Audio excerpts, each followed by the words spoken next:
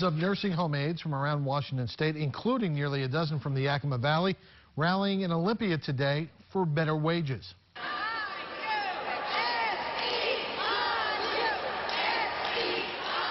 The caregivers claim that they work for the state's most vulnerable institutions, yet earn wages that fall near the federal poverty level, and that they don't have the access to quality, affordable health care that they need.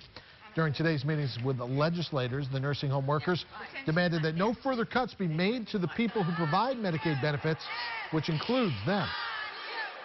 The reason we're here is for our residents that have worked so hard all their life, paid their taxes, built our communities, and they deserve a good quality care from our facilities.